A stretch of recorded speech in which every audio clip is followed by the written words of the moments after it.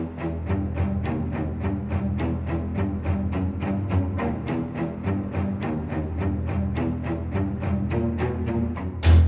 everyone, welcome back to another very late speed art. Today I've done a bit of a different thing than I do usually because it's not really from a game, this isn't, but it's from the Silent Hill franchise and it's part of the second movie. Now I know this isn't a very good movie in my opinion, like I didn't really enjoy it compared to the first, and it doesn't really do justice to the actual games. Apart from it does reference a lot of them, but it just doesn't do much justice. But I enjoy the look of the character, and it was quite... I'm trying to say it was quite cool in the movie, but the movie was not that good. But the character was. That's all I'm going to say.